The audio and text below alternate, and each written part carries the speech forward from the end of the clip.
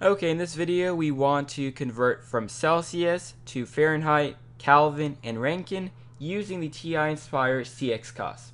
And we are starting out with 100 degrees Celsius. So I will hit this icon right here, the book icon. Then I will go here. It has a Fahrenheit and a Celsius symbol. Then I'm going to go down to temperature. We first want to convert temperature, so I'll hit this icon right here. And we had 100 degrees Celsius. So back to the book icon. I'm going to go down a little bit.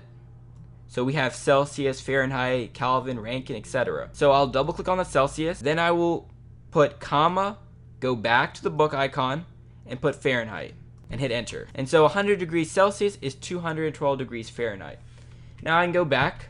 I can go back and hit the book icon and replace Fahrenheit with Kelvin.